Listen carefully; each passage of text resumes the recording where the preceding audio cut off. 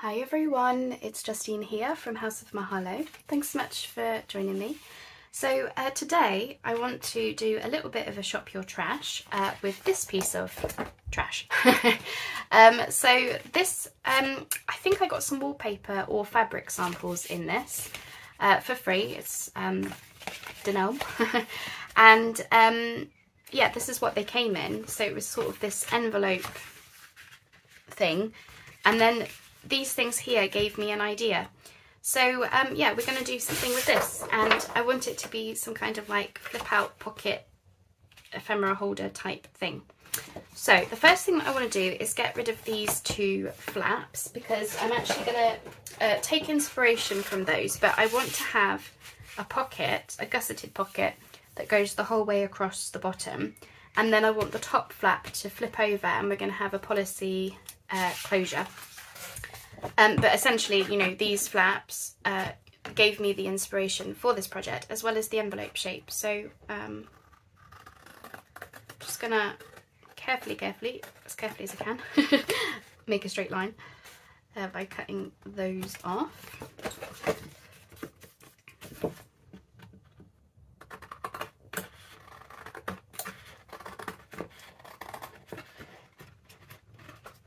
Oh, sheer concentration. So I hope you're all doing well. I realise, again, I've just kind of like dived straight into it, but I'm excited. Another project I'm excited about. Shop your trash sessions, they are some of my most favoritist videos that I do. Just because, you know, you can put some real creativity into what you're going to do, and it's I find it really interesting what we can make with just things that normal people nah, we're normal, but you know, people who don't do this would just throw those things in the bin, and I find it so fascinating what we're able to do with these things if we just look at them a different way, and all the rest of it. Okay, right, so that's my first step. So I think I want it to open out this way, because this is where I want my policy pocket to be. So I've got this scrapbooking paper. It's just paper, thick paper, but it's not card. So I thought this would be good to use across here. So to be honest, I think the easiest thing would be to just put the glue on, and then just kind of fold it around. And if I need to put lace along the spine or something to cover up any cracking in the paper, then I can do that. I have run some tape along the base, as you can see there, just to sturdy this. You know, it's card, but it doesn't feel particularly thick, so I thought that would just give it a little bit of sturdiness. So I'm just going to do one side to start me off, and I'm just going to lay that on. I'm coming in a little bit from the edge, because where it's brown paper underneath, I don't mind a little bit of the paper showing. I just thought this would be the easiest thing, basically. And it gets this whole sheet used up, because we're going to use this offcut for my little flap there. And I have had this in my stash for a while, so it feels good to give it a purpose. And I think actually this sheet came in some I got some scrapbooking papers from a second-hand charity shop, and there was a load in there, and some of them just went straight onto eBay because I wasn't interested in using them. Somebody else can get joy from those, but there was a lot that I did enjoy using, and that were, you know, quite me. And yeah, this was one of them. Really pretty, you know, vintagey flowers and letters kind of look. But as I say, because it's paper, I thought it would be good for this project. Okay, so now I'm just going to cut around this.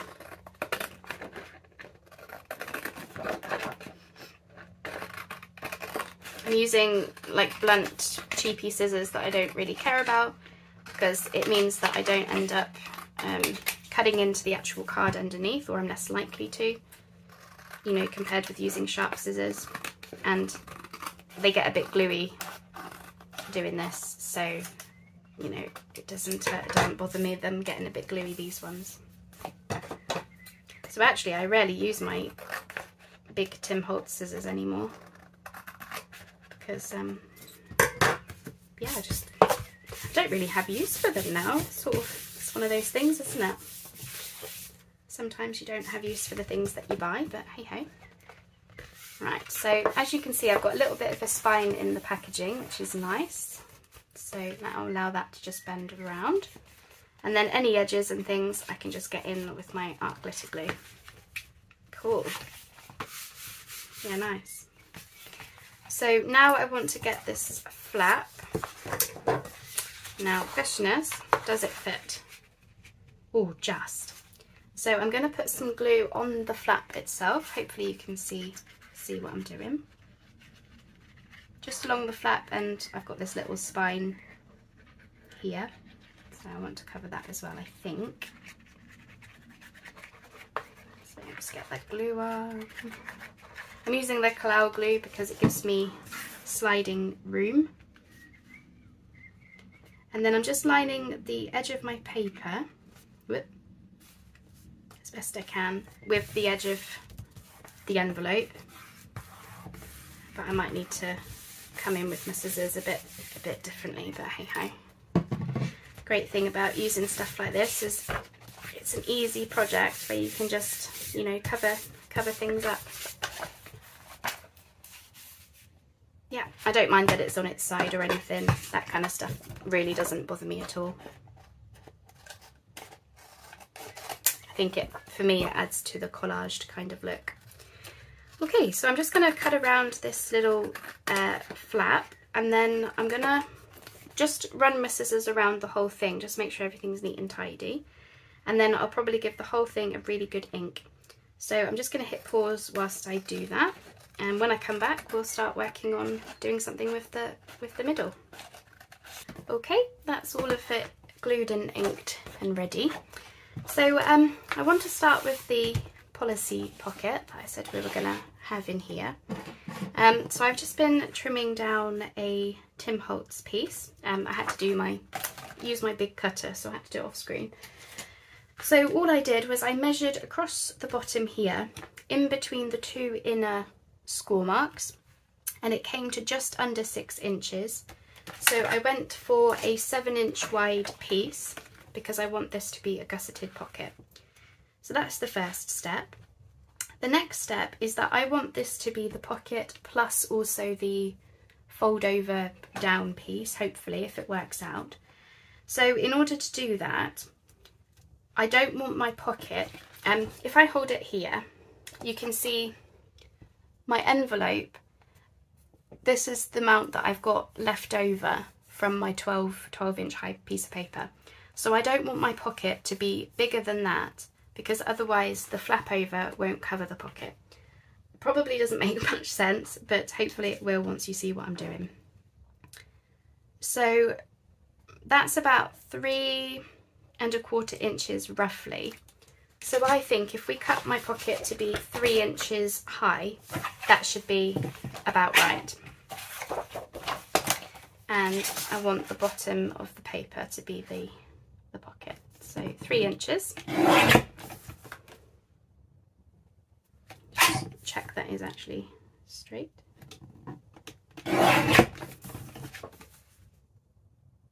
Yeah, think so. Hope so.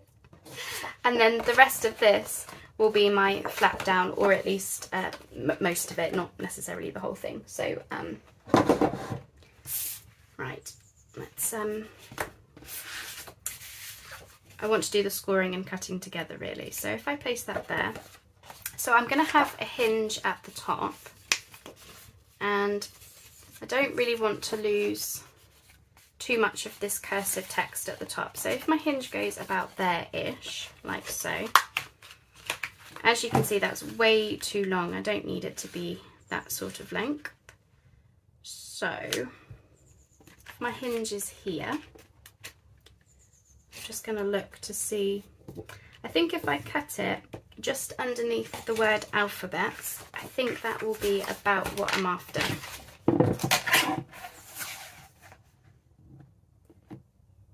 I'll go a little bit above, no, I'll go underneath alphabets. I'll go a little bit beyond what I think I need, just to be sure. Okay, and I've got a nice scrap there. Yeah, I think that is straight.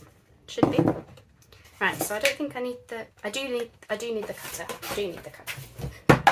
Okay, so that's the pieces ready. So let's put in our gusset. So because I cut this an inch wider than what I need, I can put in a 1/2 inch gusset on either side. Okay, and because I don't really want this to be too, I don't know whether to just leave it, the gussets on the side and not put one on the bottom. Yeah, I think I might do that because I don't really want to lose much more height from my pocket. So that's my gussets. And then for this piece, as I say, I don't want to lose the cursive writing here. So I think if I go at a 1/2 inch, this will be my hinge. Put some tape across there. Unfortunately, sometimes the papers rip when you take them from the paper pad because the glue on it is just so super strong. Okay, so we've got that, and I'm just seeing, obviously this isn't going to have a gusset in it, so I'm just seeing how wide I want it to be. I said just under 6, didn't I? So I think if I go there, that's it. This should be the width that I need.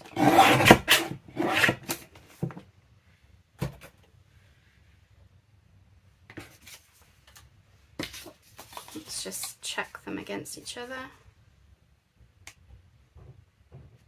I think this could do with coming in just a fraction more. I think just where I had it be, it was an odd measurement, it wasn't 6 inches, it was just below, so I do want to come in a bit. So yeah, sometimes, despite your measuring, despite my measuring, you don't always get it exactly right first time. Yeah, it's better. So I want it to be inside those score marks. Yeah, perfect. I think that's what I'm after. Okay, so that's good. So let's just give those a little bit of a burnish down. Lovely. So obviously I need to cover up the back of this paper where it says put the kettle on. And where I'm going to have this flap in here,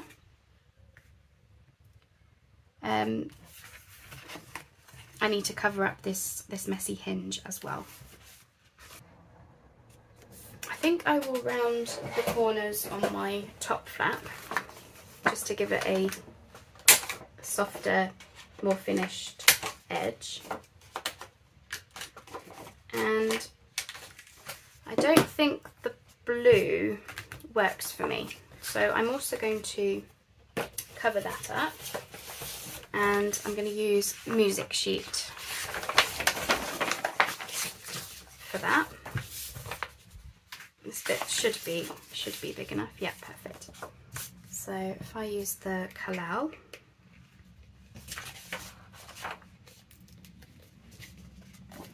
I hope it's clear what I'm doing.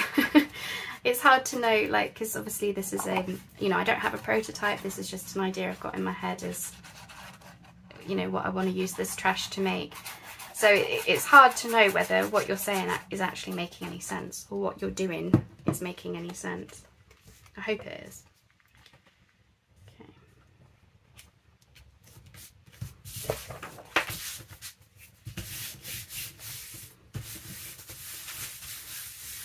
I'm not bothered if the music sheet ends up being upside down or anything when you lift the flap, because yeah, My brain doesn't work well with things going upside down and yada yada yada. So just going to cut around this. And then once again, I do need to ink these pieces. So I'll probably hit pause again whilst I do that, just to save time on the video. Okay, so I think we can get this policy pocket in now. But before I do, I want to add in the policy part before I forget. Okay, so I've just got 2 scraps of Tim Holtz, and these are backed onto Amazon packaging, so they're really thick. These were just in my stash. I must have been trying to use them for something else. And then again, I've got 2 more thick circles. These came from Masterboard actually, but this is just going to be, you know, you won't see that part.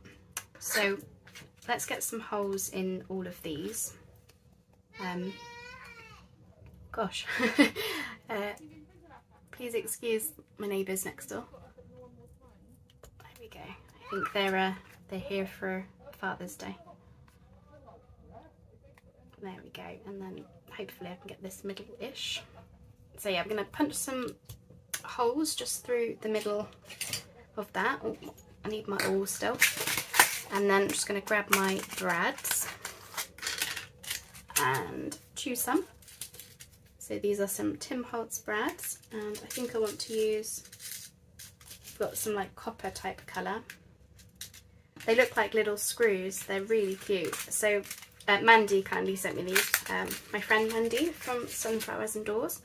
Yeah, she kindly sent them to me, and when I run out, I definitely want to use some more. Okay, right, so I'm just going to put these into position because I want to make sure that I'm, you know, getting the circles relatively in line with each other and where I want them. So I think I'm going to have this one at the top because we've got a bit of the yellow tape on this paper. So I think about there would be nice. Oh, don't move it. So I'm just going to hold that there and just stab so I can make a mark. There we are, perfection. There we go. And we're just going to pop that through. I will have to cover the brad legs up with something on the back, but the back is just the music sheet, you know, so we're free to, I don't know, do a collage or add a cluster, something. Definitely do something with it. Okay, let's pop that through. And then we just want to open those up. Just gonna flatten them down a bit. Cool, love it. So I'm just gonna line them up again so I know where to put my other one. So I want that one about there. Again, I'm just gonna stab the middle and pop that one in.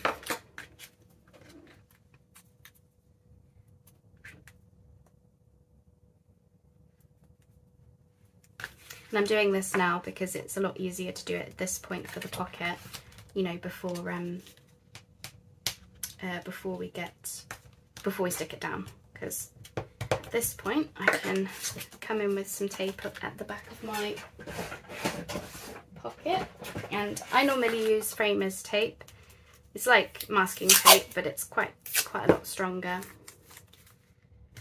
But equally you could just put some washi or even just a little bit of paper on the back, just so when you're sliding stuff in and out of your pocket, nothing will catch on the back of the brad legs. And whilst I've got this here, I'm also going to go over this, can you see this cutout?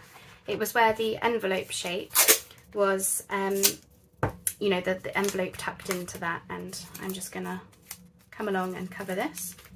I will be putting a belly band over the top of this so you won't see the tape. Okay. And that just, you know, stops it from ripping or anything. Okay, so I'm going to go ahead and get this top piece glued in. I added some washi to, do you remember where it ripped slightly? I just added a scrap of washi, and then I added some more to the piece so it didn't look like I was trying to cover anything up. You know, just make it look more intentional. And then I'm just going to stand up so I can see a little bit better, because I just want to hold this against the top of the packaging, like so. And obviously I want to make sure that I'm within my spines.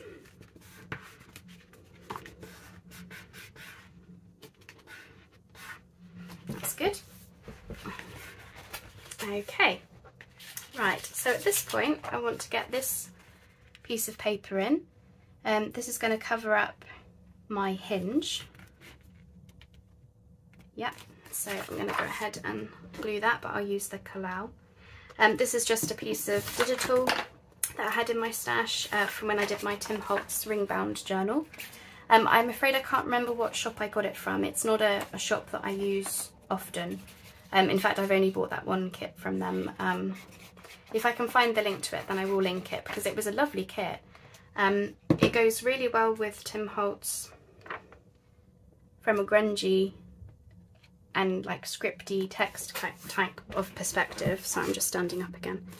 Yeah, it's very, very nice. It's got like all a damask print, and it's hints of blues but with the grunginess. And although the backgrounds are quite similar on each page, they've got different overlays over the top. So yeah, it's definitely worth having a look at, especially if you do Tim Holtz the way that I do it, which is you know, less grungy than the average, shall we say. Alright, let me just get these edges. Okay, and I'm just gonna come in here. I don't like to go to the edge with the Kalau because it gunks out everywhere, and I don't like it. Don't like the feeling and all that. Now, as you can see a little bit of my washi tape across there, which I don't mind. It was just where the music sheet was cracking slightly over the hinge, so I felt like at least the washi would protect it a bit.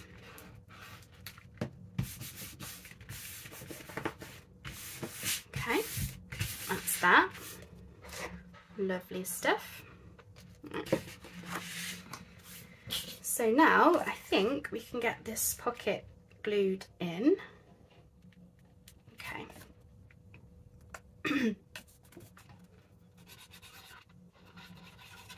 I think this is coming together quite nicely. It feels good to get some of these Tim Holtz papers used up, because I had odds and ends left over from my ring-bound journal, and I don't often work with Tim Holtz. It was his memorandum pad that Mandy kindly sent me. You know what I've done? I've glued those gussets. I haven't glued the bottom of the pocket. What an umpty. Right, let's just come in here. It's because it didn't have a gusset on it, so I thought I'd already like glued some. I don't know what I thought. I'm sure we've all done it. That's it.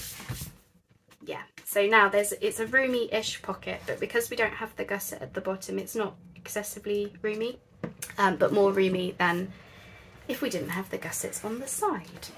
But you know, it just gives you a little bit of manoeuvring room. Lovely, like it. So from there, obviously we'll tie some string, but I need to get out what I want. Right, belly band. So I've got this offcut from the paper we've just been using. Isn't that interesting? So I think we'll go with that. Now what I am wondering is whether I should be, because I don't have any more paper to cover the inside, and I don't want to, you know, it's an okay brown kind of colour. So what I am thinking is I might stencil just the parts that are going to be plain. So, ooh, I tell you what I do have. I've got my new Tim Holtz Flames stencil. And I'll just do it with the tea dyed ink because that's what I've been using for the rest of it. So let's give it a go.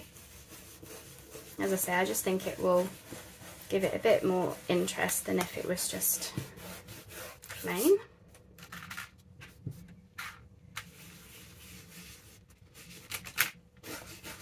Obviously we're going to have the belly band, and the belly band can actually be further decorated. I haven't even actually started thinking about decorations yet. It's one of those things, is for me, I have to take things a step at a time. I need to see a project together before I can, you know, really understand what it is that I want. You know, I can't decorate until I see the papers together, kind of thing. Now I'm doing this a little bit lighter on this side just because I don't want it to be in your face. Lovely.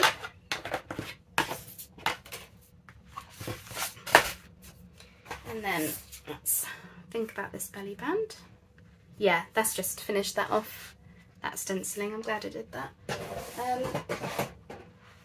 Right, so I'm going to round the corners of this belly band. And I've done the belly band quite wide because obviously I had to cover up that part. But also, because it's quite a big panel at the back, I felt like this would then take up a bit more space. And really, so I didn't have to do as much decorating. And that's the nice thing about the Tim Holtz papers, is where they've got quite a lot going on them, you don't really have to add much to them by means of decoration. I'll certainly add a little bit here and there, but they don't need tons. Okay, and then we're going to glue this in as our little belly band. So I'm going to come in a little bit of a thicker line where it's quite tall, and then this will be able to have a little journal card in there or something. Now in terms of how I'm going to use this piece, in my head I have a file folder, that it would be used for a file folder. It could be Happy Mail, whoops, it could be standalone Happy Mail.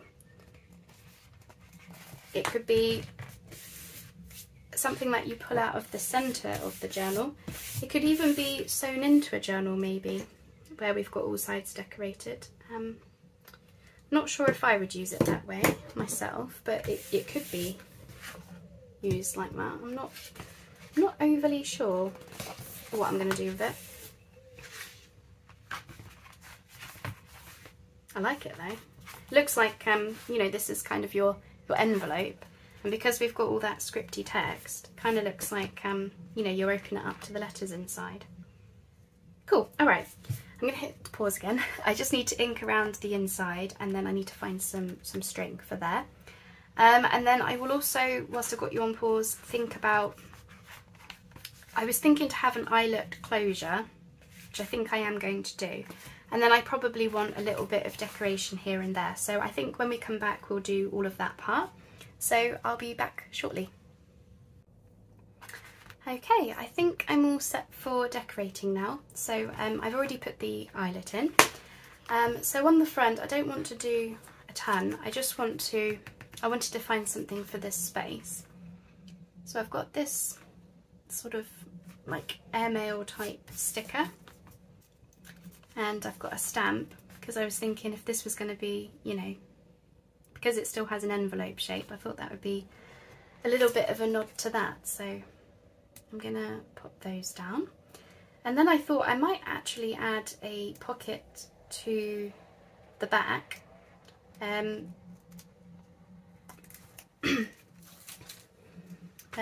know, the back of the whole piece. I thought I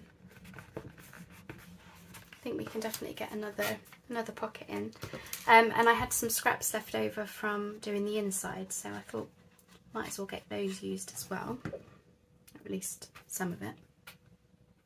So that just fills in that space. I don't think I need to do anything else to the front of it. I've got this really cute like cottage type stamp. I thought that would be a little bit of fun. And obviously where we tie the bow will be here-ish, so I don't think it needs much more.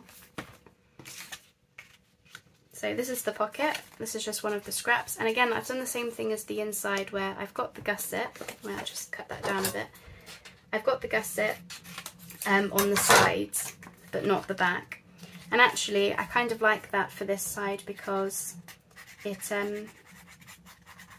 it allows for some room, but doesn't have so much room that things will just fall out of the pocket. So yeah, I like that for here. Okay, I remembered the glue on the bottom this time. Alright, so I'm just going to sneak that in. Now I am going to be having some crochet along this spine because my paper, you know, didn't go the whole way around when I was doing the envelope flap. So I would like to cover that up as well. Cute. Of course I do feel like maybe this wants a bit of decoration, but I haven't thought that far ahead. Okay, this is the crochet I'm going to have along the spine, so I'll do that last. Right, I've got this, so I've got this bit of a blank space up here, so I thought we could do something with that. So I'm just going to go with a little cluster. So I've got this sort of vintage ticket thing from one of my recent ephemeral hauls. It's got a really nice vintage colour to it, but also it's got a bit of the pink coming through, like the rest of my project. And I'm just going to have another ticket. This is just in my stash. Just have those layered up, thought would be interesting. I've got a Tim Holtz flower, which I'm just going to have on it somehow, and I've got the word determined. So I think if I have the word determined there and the flower sort of like that, I think that would look good. It's just to add a little something, it's nothing fancy, as they say, just something to look at. Obviously once we get stuff into the pockets and everything, that will change the look quite a bit. And I've got some twine for my policy pocket. So I think about there. And it's not over the top as well, it's subtle with those colours, so it doesn't you know, I didn't want it to be that you open it and your eye is instantly just drawn to that too much. Okay, right, let's finish off this policy pocket then. So as I say, I've got some twine, and I've done these before, but for those of you who've not seen them, you slip your twine or your string underneath your top circle. Now it's a little bit fiddly at this point, just getting it in there initially, but you want to pop that in, and then you're just going to tie a knot like so, and then you're just going to cut off your excess.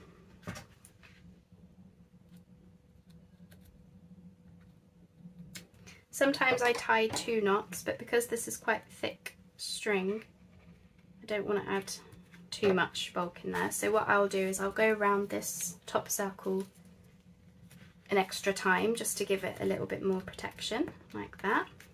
And then we're just going to come down and do the same thing on the bottom, where we wrap our string underneath the top circle at the bottom, hopefully. One of these days I should think about gluing the bottom circle so that doesn't get in the way, but it's just where we want at this first point of doing it, you need to create the space. But yeah, I think I might actually run some glue, and I'm just going to give that a glow. So I'm just going to glue the bottom circle just so that it stops getting in the way a bit, because that's what I find with these things, is that bottom circle can kind of get in the way when you're trying to tie the string around. Okay, let's see how we get on with that then. Might be a bit easier now. she says, hopefully. Okay, that's it.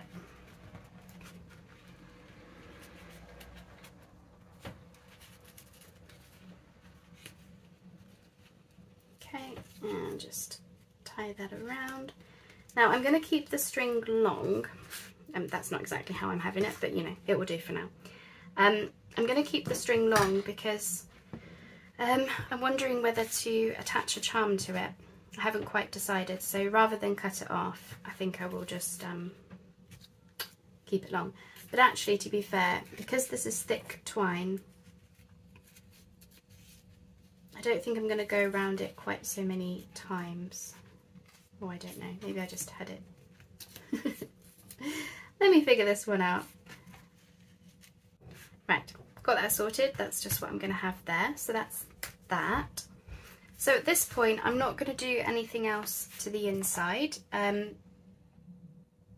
Maybe I'll add decoration in the future when I come to use this piece, but for now I'm pretty happy. So the last thing I think I'm doing is just to run that crochet along this area here. So let me just double check how that's going to look. So it's just really to cover up where my paper doesn't quite go really. Yeah, I think that's going to look pretty. Yeah, it's fine. Okay. Oh, and then I've got some cream ribbon, which is going to be my closure. I'm just going to tie it around. Right, so let's run some glue. So I'm using the fabric glue now. I'm just dotting it on, and then I'm going to smudge it with my finger because I don't want too much gloopiness.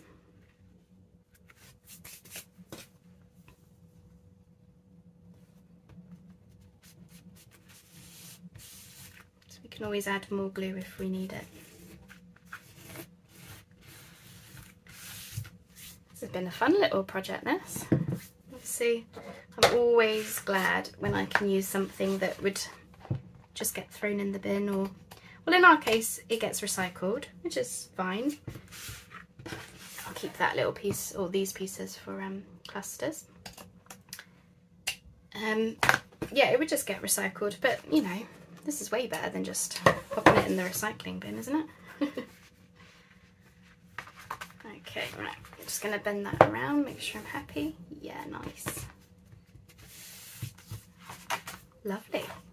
So that's that. So let me get this closure done. So I think I probably want to wrap it around a couple of times, and obviously I want enough for a nice bow. So I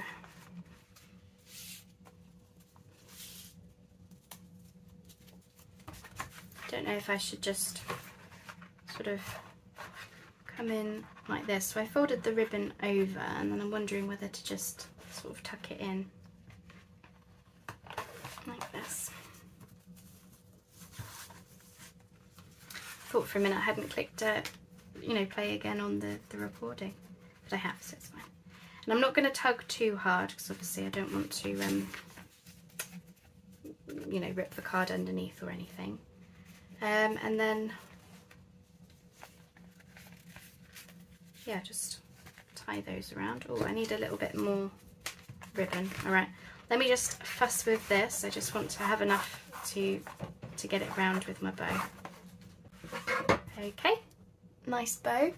And then what I always do when I use ribbon for closures, tassels, etc., I just come in with a lighter and I very carefully use the heat from the flame, not the actual flame, but just the heat. And what that does is it just melts the end of the ribbon, and it gives you a it stops it from fraying, basically. Oh, it's really pretty. It's very vintage looking, isn't it? So that's that. So that's what we're going to have. Obviously, I need to think of what I'm going to put in the pockets. I do feel like maybe this wants a little something. I don't really know what, but I do have these stickers which kind of go with the back paper. So I might do some kind of cluster on the back with one of these.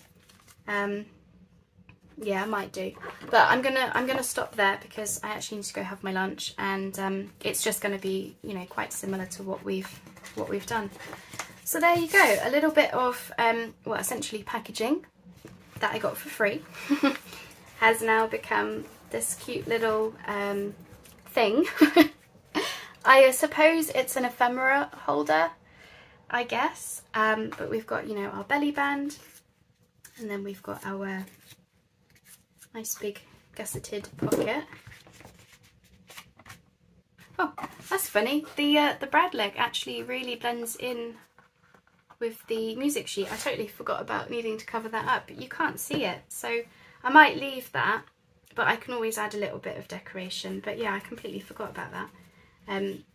But yeah, you can't see them. It blends in really well with that music sheet, so that's good. So we've got that, and then yeah, I'm really glad about that stenciling. There you go, that is my project for today. So I hope you've enjoyed seeing that come together. Thank you ever so much for watching. Whilst I faff with my closure again. Oh, closures, they always baffle me as to what way to take the ribbon and how to do the bows and stuff. But anyway, I hope you've enjoyed seeing that come together. I have no idea what I'm doing with this piece. It might be something for my future patron, you know, to send out to somebody. Equally, it might make its way into a journal, I don't know, or a file folder or something. So, so yeah, thank you ever so much, and I guess we'll speak soon. Hopefully I will see you on the next video.